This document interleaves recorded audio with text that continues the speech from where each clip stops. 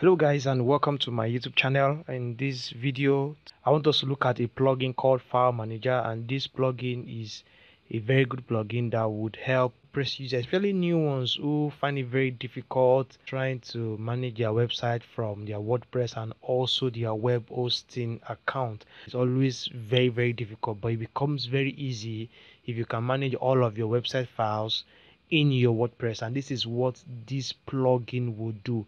I just want to walk you through this plugin and show you exactly what you can do with this plugin. So if you come to wordpress.org, as you can see on my screen, you should be able to download this plugin.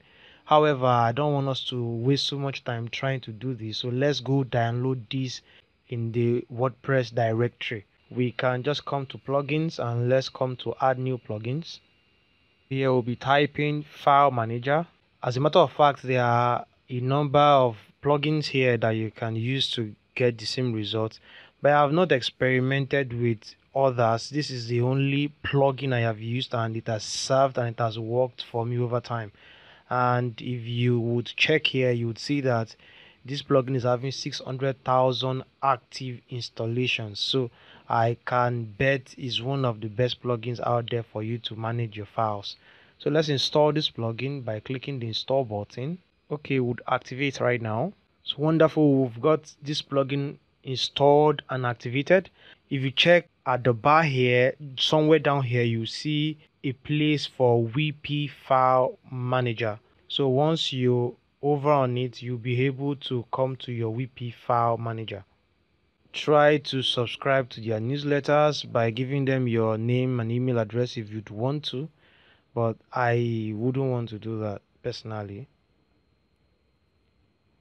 So, and also you can give them a rating. You can do that later. You can choose never to rate them. You can give them a rating after you have tried out using this plugin. First things first, checking this plugin, I want us to start from the very first. By our right hand at the top corner, you would see that the language we have here is English. In case you are using this plugin and you're not using English language or whatever language you're using, you can easily find that here. And the next thing again we're going to see beside it is the theme, and this is the default theme. I think this theme is quite simple and beautiful, but again you may want to experiment to see other themes that are there. I think particularly this dark theme is one that is worth checking out. Okay, I think this is good, right? You may want to check out which one resonates with you. I love to leave it at the default, but for the sake of this tutorial I might leave it at this.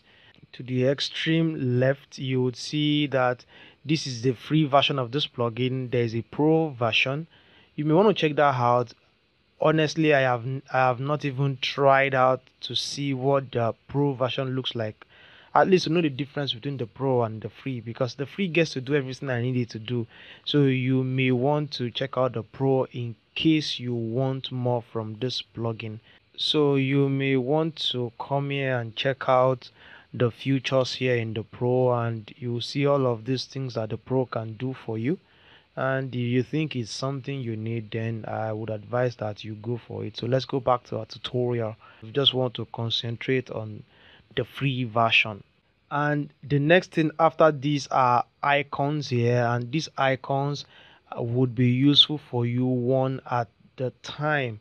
And the beauty about the icons is that you may not know what everything is for, but if you hover around the icons, you see a word telling you exactly what each icon is meant for. Like for example, this is for us to switch this view to a full screen, and we can do that to see exactly how that looks. So this is the full screen.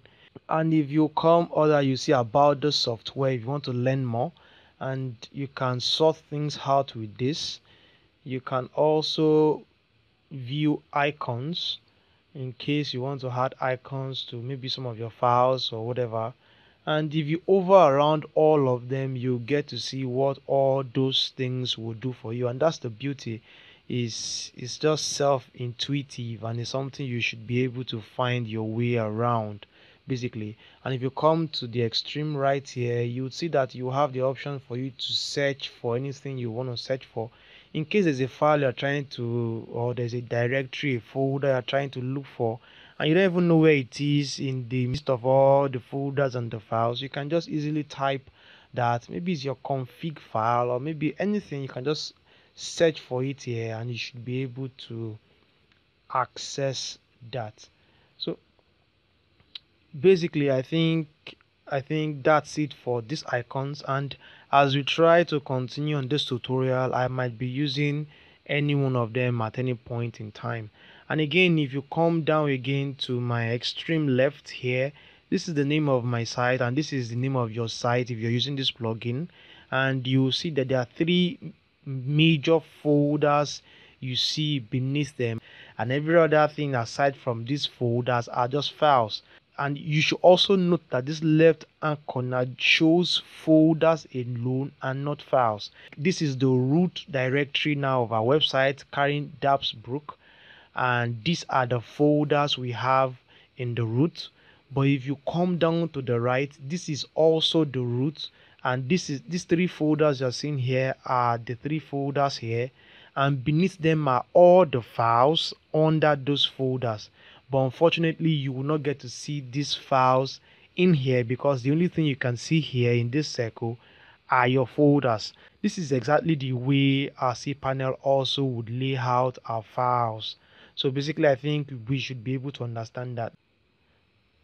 So right now, if we want to zoom in into each folder, so we can just easily come here and click, for example, WP admin, and let's open the folder.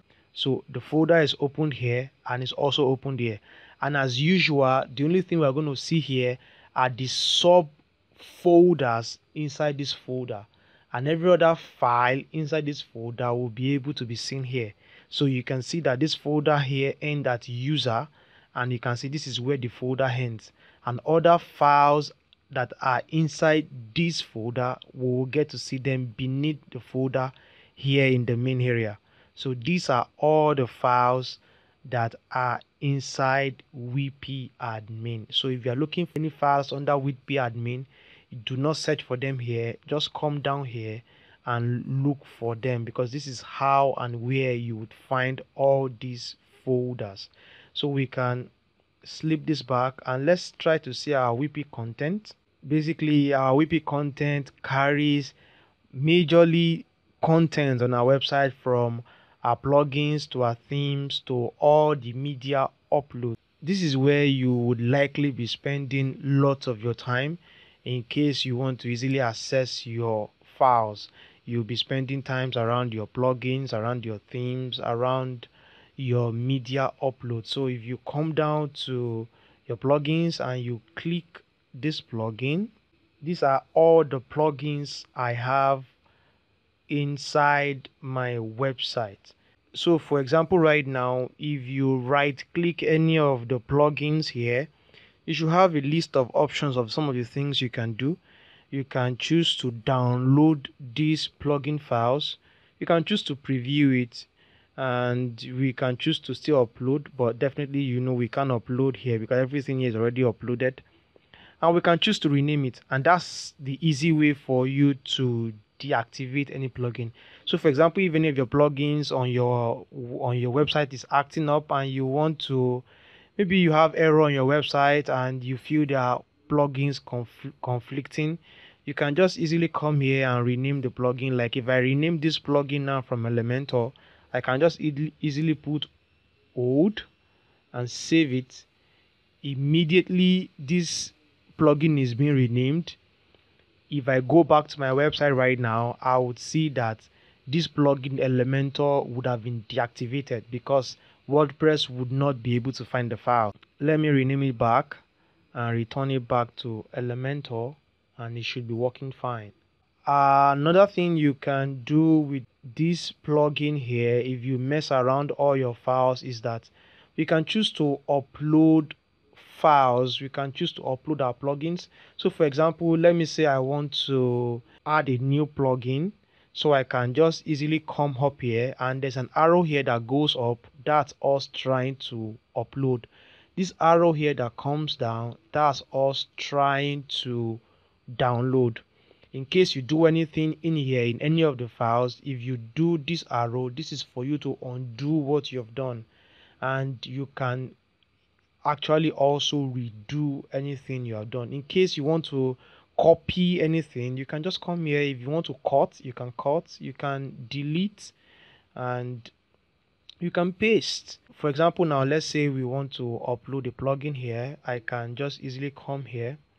I would, and what I can do is that I can just drag the files from my system and dump them here, or I can just select a file or a folder from my system and just go directly here. This is me trying to drag a plugin here. This is a used plugin I'm trying to install. I can just drag it there, and as you can see, there's a very fine upload file name here. The plugin is uploading. Okay, yeah, we got that file uploaded.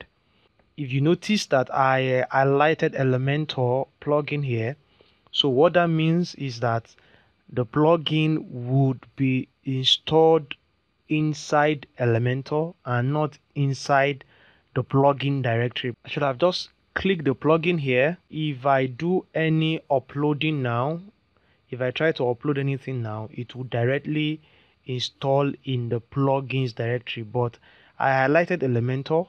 So now let's open Elementor. I can just do that by double clicking it, and I can also still do that from this place. So you can see this is the plugin I just installed. I did that deliberately to show you how you can move your files around. So let's say, for example, now I want to move this file. Right now I would just right click it like I've just done. I can choose to copy it if I want to, and I can choose to delete it if I also want to. But what I want us to do right now is I want us to cut this.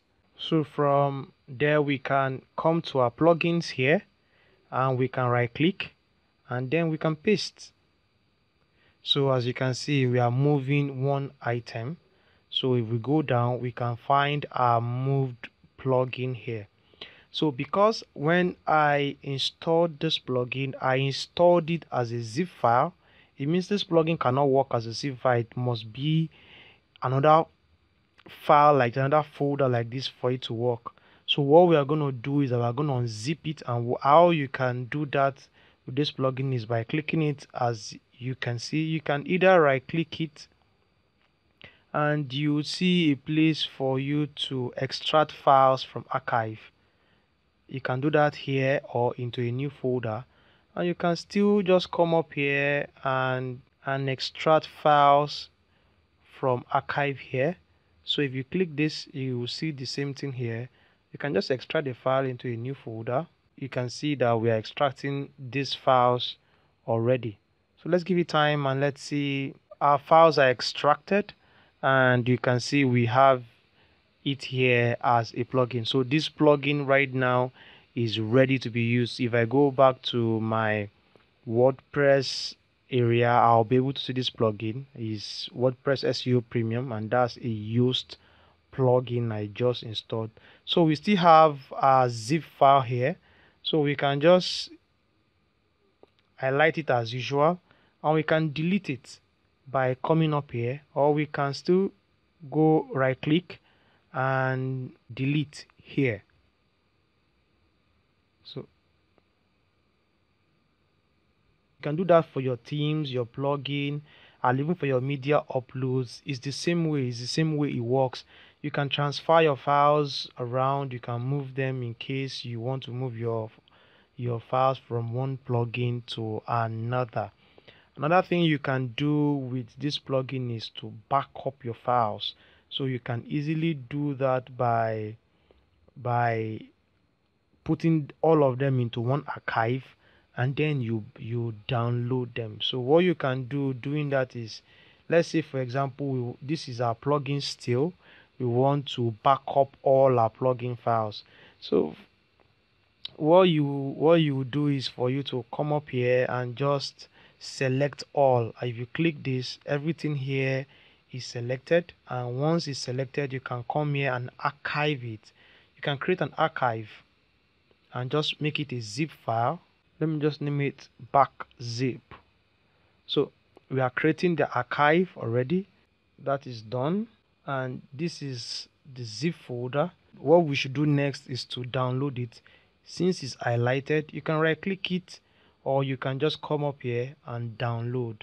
So if we click this download, you will see that this will be downloading directly into our computer. You can see our zip file is downloading here, but I will have to cancel this because I really do not need to download all of this.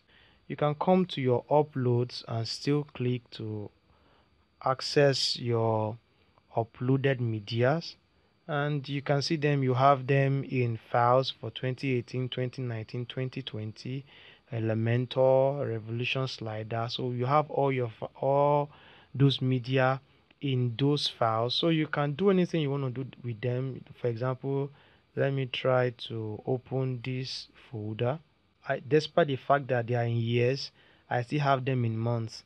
So this is October, November, December. Let's say I want to open for October. I can still open the folder, and then I'll be able to see all the pictures, all the medias uploaded to my WordPress directory. So these are all the folders I have there. I can click any one of them here and try to preview. So you can see this is the preview of this image, and I can just use my escape button to have it go back. So there is nothing you can do with this plugin. You can delete them, you can duplicate them, you can cut them, you can copy them, you can archive them, you can download them, you can do almost everything with this plugin. So let's try to open up the root folder. I'm trying to do that. I just click this root folder here, and we are back at our root folder. We can edit so many files here for us to, so we can right click our .htaccess file, and you see a place called code editor. You can click that, so that would open the file in a code editor for you to be able to see the content. So this is almost like the default content in a .htaccess file in WordPress, and you can choose to edit whatever you want to edit from here and then save. And once you save, you can also close back. For example, you can still maybe look for your WP configuration file. These are common files that if you want to make some settings to WordPress, you have to mess up with. You still have to come to maybe your code editor and click it as usual, and you'll be able to see your database username, the password, and you can see your MySQL host name. So you see all the configuration of your WordPress website. So basically you can do all the editing here, and you can save and close, or in this case I would love to cancel that. So that's exactly how to use this plugin WP File Manager to access your WordPress files, such that you would never need to always go to your cPanel before you can mess around with your file, except of course you have a backup of your website. Please, and please, any of these files here can break your website if you don't handle them with care. If you found this video very useful, please give me a thumbs up. I try as much as possible to upload videos every now and then to show you some of the valuable resources on WordPress you can get for free, how you can gain mastery over WordPress even though you are non-techie and you always look like a pro. If that's exactly what you want for yourself, so subscribe to my YouTube channel and hit the notification bell, because that's the only way you get to know when I upload new videos. Thank you very much for your time. I'll see you in my next video. Bye for now.